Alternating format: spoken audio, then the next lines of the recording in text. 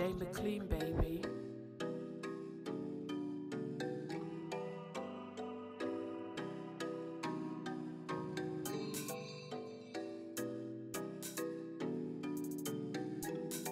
But the Black History Man himself is in the building. Yeah, it's in the building right about now. If you don't know, get to know. And if you don't know, where have you been for the last decade and a half? At least Kings and Queens. Yes, indeed. Yes, indeed. Greetings and welcome, Brother Robin Walker. Greetings, sir. How's everybody? Greetings, Everyone's blessed. Well, it's been a very energized day, I will say. I think everyone would agree with that. Most definitely. Seriously. I'm going to leave you in the capable hands of Sister Arima and Stella B. Greetings. Mr. Robin Walker, how are you, my sir? How are you doing? No, life is good. I've just come back from a Black History tour given by Alfred Nanton. So, yeah, big things, big things. So what is your take right now on this current climate right now? You know, is the surge of Black entrepreneurs, Black businesses, is this anything new or have we seen this before?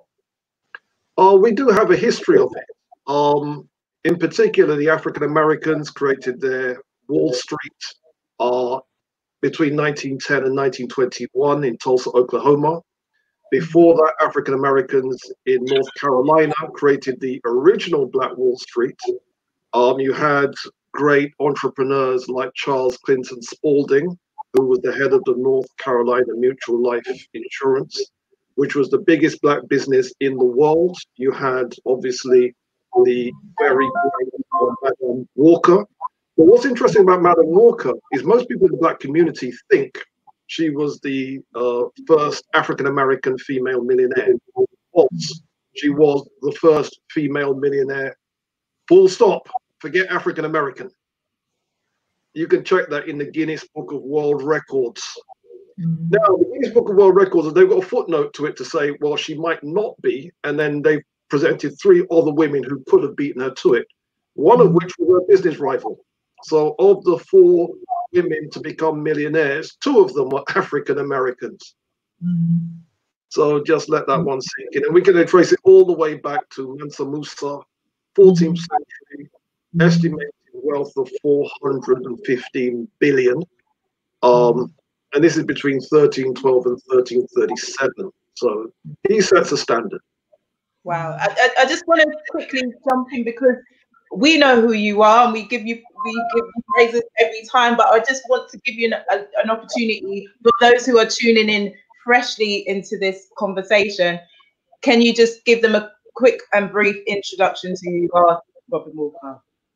I'm also known as the Black History Man. And what I do is I write books, I teach adult education classes. I work for an education charity called Croydon Supplementary Education Project. I'm a former musician. And if people ask me what do I do, I classify myself as a student, an educator, an investor, and an entrepreneur. Fantastic. The author of When We Ruled, a very, very important book that I feel should be in every person's of colors, every African person's home. So, sorry, back over to you, Sister Ari, with the question. Yeah, Brother Walker, I just want to kind of ask, I mean, from a historical perspective, more from the UK, you know, it's, you know, what we're seeing right now could be something that has been replicated over the years, yeah. But I want to know: is this are we peaking right now in terms of what is happening in terms of disturbance and the reactions that we're having now? I mean, I ask all the guests now: are we looking at a movement or are we looking at a moment? It's too early to say, but what I'm telling people is, in the period that we're in right now, we've probably got about 2 more weeks while Europeans are nice to us. So in that 2-week window of opportunity, we've got to get as many resources as we can, because that's what it is. It's a 2-week window of opportunity. People right now are feeling kind of guilty about the killing of George Floyd. They know that they shouldn't be treating us the way they're treating us. So right now there's this kind of soul searching, but trust me, 2-week window of opportunity. 3 weeks' time, we'll be back to normal. So we're gonna make whatever happens within this period. I mean, we saw, if you look back historically, I mean, we saw some disturbances, riots in Nottingham, Brixton, Broadwater Farm. Are we seeing anything different this time around? The fact that people of European extraction are in the thing as well, in the sense of, you know, that they've been able to get behind the Black Lives Matter thing. So that's new. Yes, there were white people involved in the water farm and all the rest of it. But the level of involvement this time around has been quantitatively different. So I think that does represent a change. But let's be quite clear, 2 weeks. Right? We've got 2 more weeks before back to normal, in my opinion.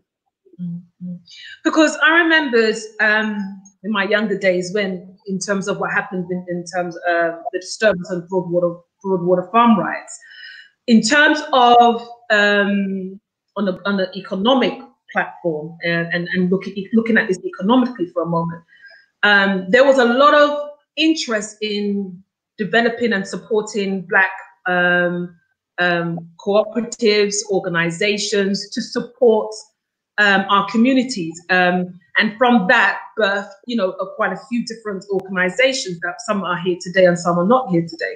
So I want to know are there any solutions that have been birthed? I mean, okay, you spoke about the 2-week window, but what is your foresight looking historically that has happened before? What do you think we can predict going forward based on what has happened before?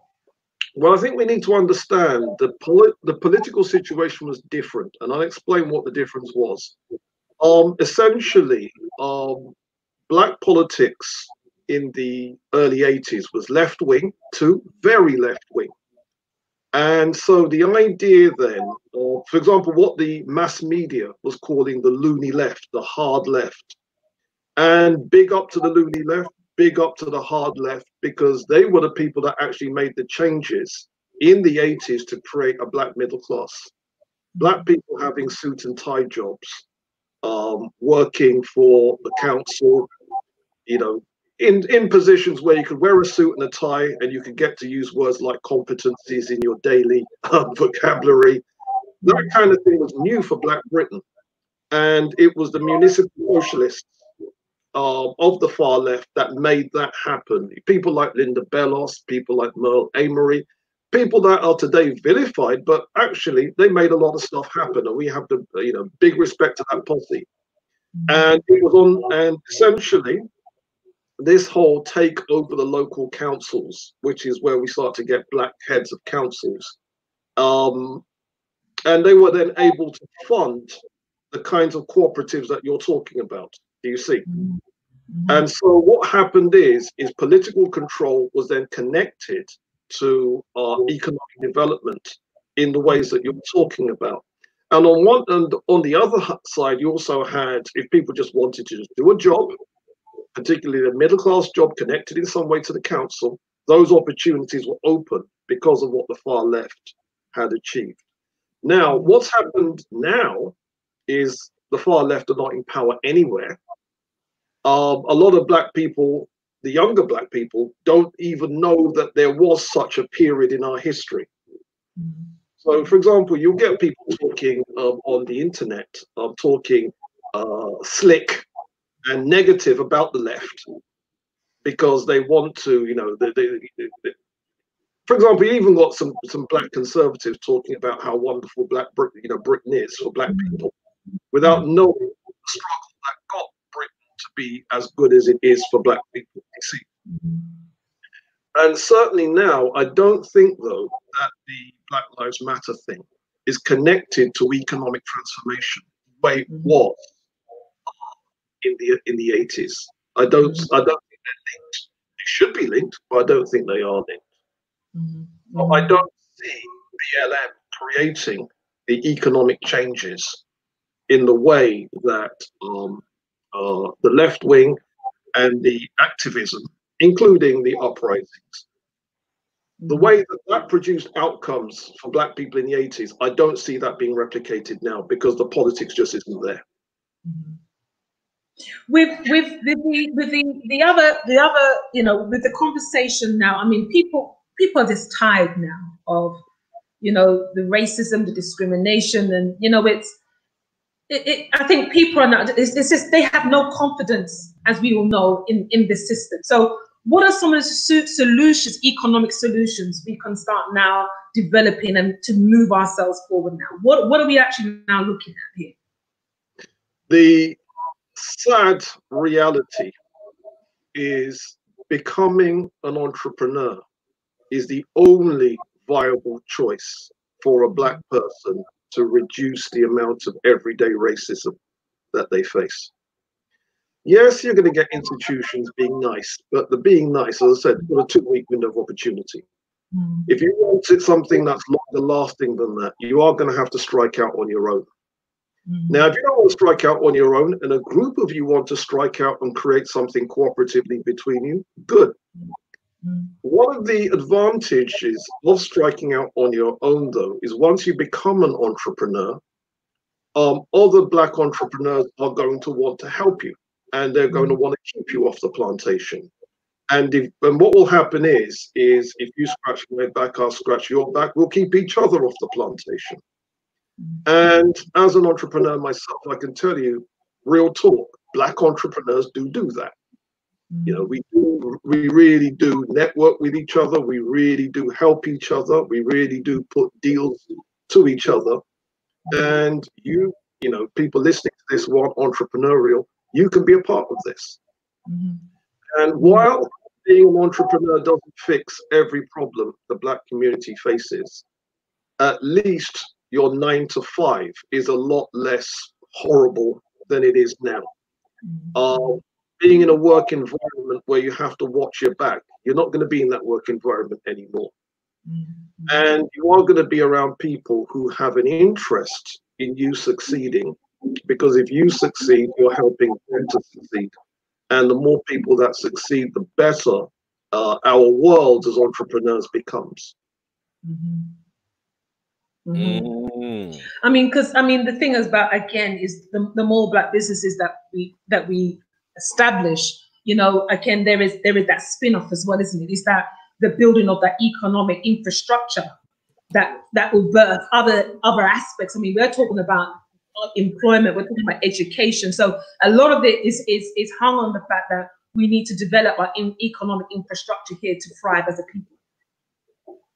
I agree, but it's not. But we don't have to look at it quite like that, because entrepreneurship isn't just business. Entrepreneurship is deals. I can put deals to you, you can put deals to me. It doesn't mean we have to open up a shop front. You see? And once I put a deal to you, you put a deal to me, we both have an interest in that deal working out because we both benefit. And once you have a track record that you can produce, you can deliver, other people are going to want to put deals to you. Other people are going to want to put deals to me. Do you see? And then that's how you get genuine cooperation. That's how you get genuine, I scratch my back, you scratch, you know, I scratch your back, you scratch mine. You get that genuine, we need each other to make things happen. So it doesn't have to be opening a shop front. It doesn't have to be land acquisition. Does that make sense? Yes, it really does. It doesn't have to be that to produce a winning result. Absolutely. That's such a key and valid point. I don't think people have thought about it in that way, about an exchange of ideas and working together in an agreement, which doesn't even necessarily have to have finance to it, because it's about building up the infrastructure in every way possible. And sometimes finances are not there. Time is also a product that could be more equitable than actual physical money, which is a story sold to us in the first place. So I just want to shout out some of the people that are putting money into gotKushTV and supporting us on this station. Empress Shasha Black, we've got Tashika Ashe on Plug, all giving money. We've got someone at the top there who's given some money as well. I can't see your name there, unfortunately, but we give thanks. This is all very, very helpful to keep this system going of sharing and putting our own narrative across and out there so people can see what ways we can grow economically powerful. Back to you over in the studio, Shakara. I've got a question for Brother Robin here. And this one's a bit more theoretical. Now, obviously, yourself and Sister Esther before you spoke about infrastructure, yes, and economic systems and then kind of things there. Right now, on my bookshelf, Brother Robin, I've got a few books that are next to each other because they relate to each other for me, right? One of them is Yorugo by Mama Rimba Ani. The other is Introduction to Black Studies by Maulana Karenga. The other is When We Ruled by Reverend Walker. And last and finally, the Bible, yeah, Blueprint for Black Power by Dr. Amos Wilson. All right. So I want to read something quickly and get your thoughts on it. Right. But just bear with me for a second.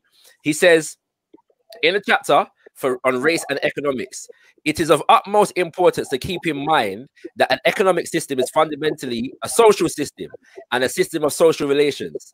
And an economic system cannot exist prior to or apart from a system of social relations. Yeah. He also says these socially related, created, and sustained power differentials and arrangements tend over time, in parenthesis, and due to concerted propaganda and other efforts put forth by those who benefit most from the system, to appear to the members of that society to be autonomous and natural. So a two-part question. The first one is, what kinds of, like you mentioned, social relations here, like how would you go about developing these social relations that, you know, help to develop the economy? And secondly, like, is it important to study and read like books on economy if we've yet to develop an infrastructure?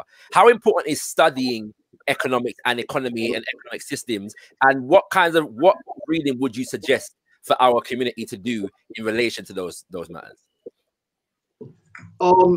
Unfortunately, you've asked so many questions. I know you think you've asked two, but you've actually asked a list of questions. I apologize. Which I can't possibly answer in that amount of time.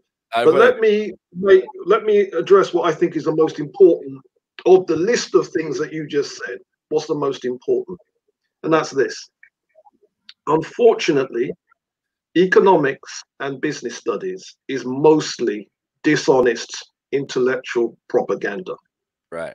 And most of the books that are written on these subjects are nonsense, unfortunately. That's an interesting take.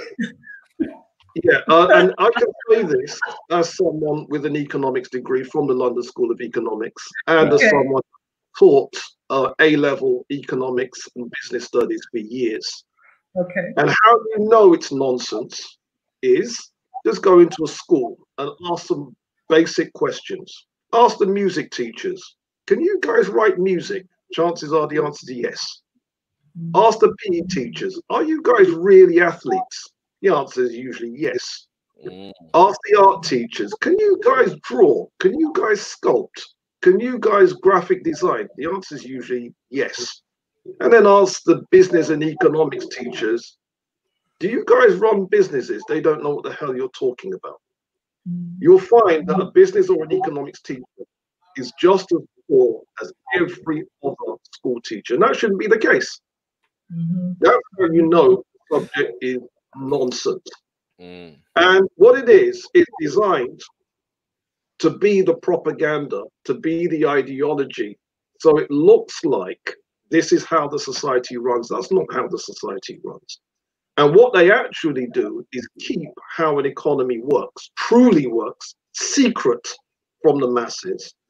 And what they put out as business studies and economics is nothing more than propaganda. That's why it's very difficult to read about economics and become rich, you see. Whereas logically, you can learn about music and be able to write music. You can learn the techniques of training and become an athlete. Do you see the difference? You can study past artists and become an artist. Doesn't work. Now, the reason is this. The real information of how to make money it's only really some of the motivationalists that have been able to put together some of the jigsaw pieces. They don't have all the jigsaw pieces. So the Japanese-American guru, Robert Kiyosaki, he's got a jigsaw piece. The African-American guru, George Sabira, he has a jigsaw piece. The Polish-American guru, T. Harv Eker, he has a jigsaw piece. Do you see? What I'm trying to do is make it one of my life's goals to put as many of the pieces together so that we can take any young black person through a system, through a structure, and at the end of it, they end up rich. At the end of it, they end up with property. At the end of it, they end up with assets. But we're not in that position yet. All we have are big jigsaw pieces. But what's connecting the jigsaw pieces, we don't have that information yet. Right? Yes, sir. Okay. Now, as far as what we should study, I do believe that people should be reading as much as they can about money and how it works. But be warned, if it's mainstream economics or business studies, it will be nonsense. Trust me on that one. It will be nonsense. So I do recommend people read George Sabira, Robert Kiyosaki, T. Harv Eker. If you want to keep it on a black tip, Dennis Kimombro, right? Try and get as many of these kinds of people, but get knowledge where you can get it. So my thing is, do that reading. That's very, very important. But the most important lesson I can give you as an entrepreneur, once you're off the plantation, the work that you will do with other people, the cooperative effort that you will have to put those deals together.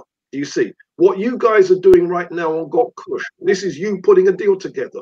You guys are creating value with what you are doing right now. You see, creating value isn't something that just the capitalists do. We can do it. Every time you put an event together, you're creating value. Every time Leon Marshall and his sister put together a hidden Science Academy gig, they're creating value. Do you see? And we can all do that. And we all have interest in putting deals together to create value. And the main point is we can pull each other off the plantation if we keep this going. Yeah. Yeah. Thank you very much, Brother Robin. Sister Arimaat, we've got Sister Celine Akigwe up on deck and ready to go. So I'd like to wrap up with Brother Robin. Just let you know that we've got Sister Arimaat in the back chat also. You know, it's funny.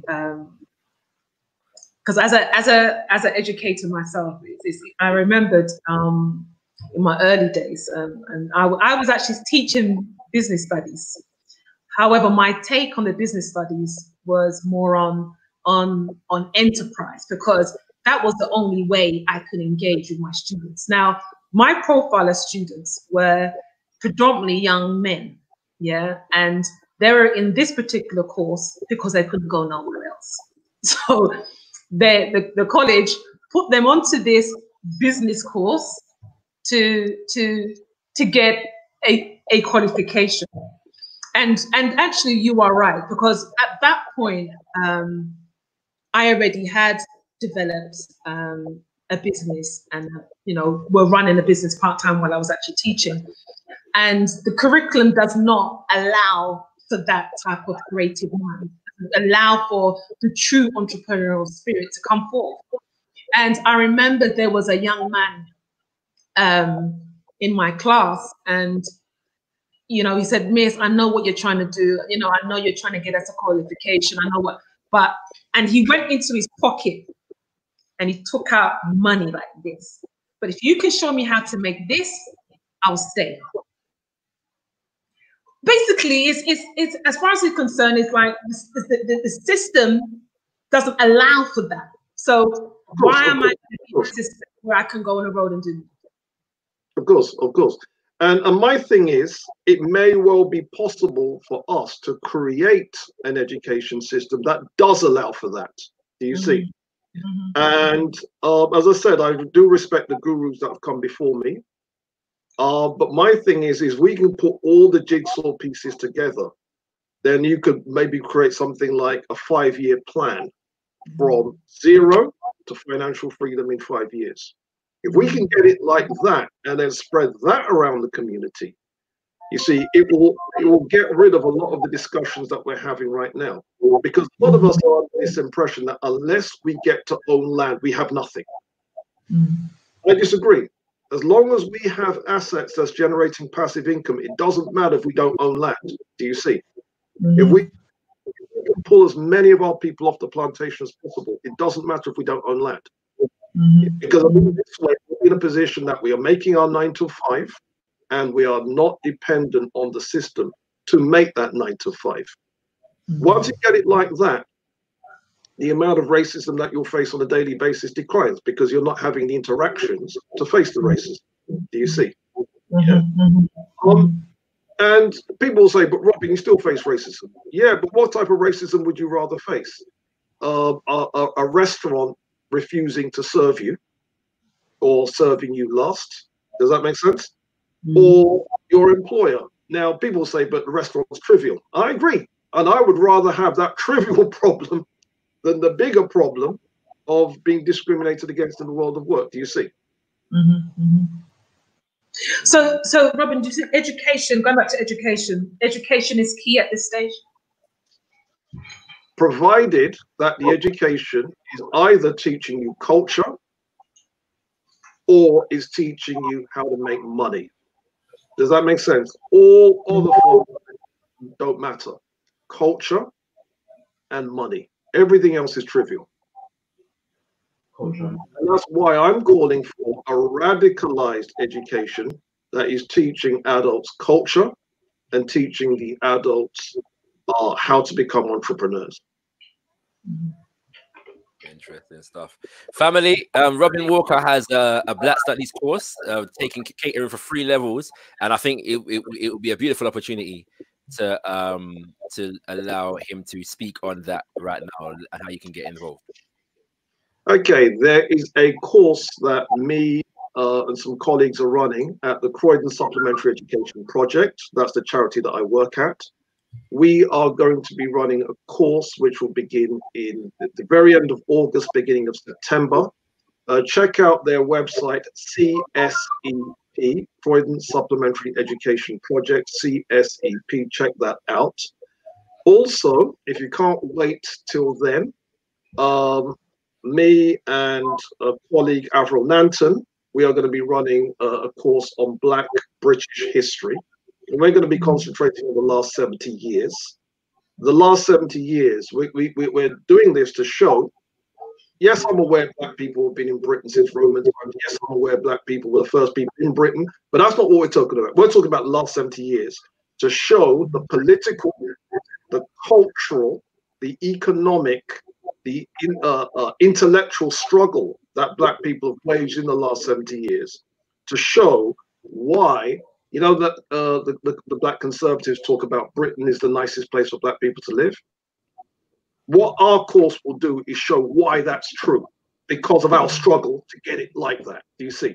It's not because English people have been nice to us. It's because we've had to fight them at every stage to get them to treat us the way that they treat us. Do you see? And what I'm doing in that course is we're documenting that 70 years worth of struggle. So if you want to follow up on that, Avril's Walks and Talks, go on her site and check out the Zoom course that we're going to be running starting next week.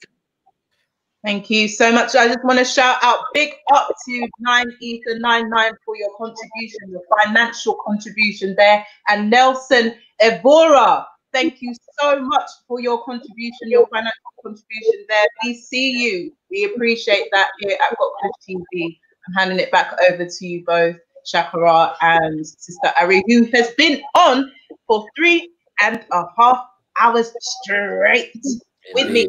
The man them are going to be taking over for a little period to have a break. Get your tea, get your tea, you know. I've got my grapes and I've got my lemon juice. All right. I think you have to take your tea, you know what I mean?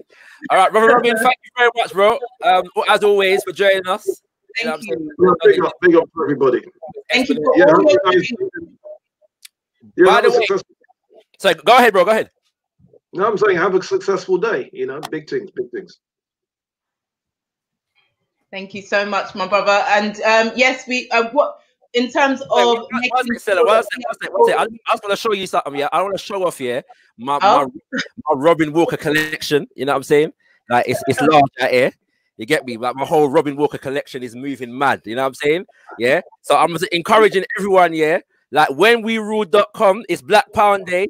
Yeah. Knowledge is power. So get a Robin Walker book. Yeah. You know what I'm saying? Like get a Robin Walker book. You get me? My Robin Walker selection is mad. Yeah, you can see what you're winning right now. I'm not gonna lie. I've got right? And there's more, and there's more where that come from. Yeah, so like buy anything by Robin Walker, innit? Anything. You know, anything. There's more. Yeah.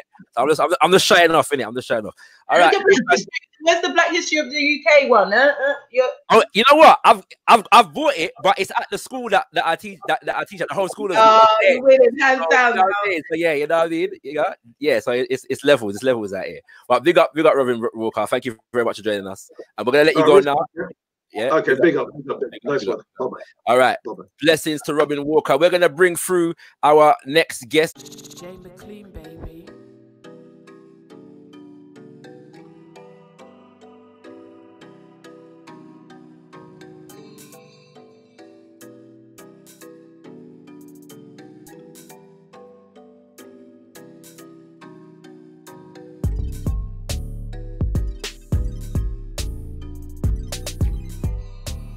Are you black and proud? Are you cultured and know enough about your history to at least know you came from greatness and not slavery? Did you know that the wealthiest person in all history was a black man, Mansa Musa I of Mali, a 14th century African king?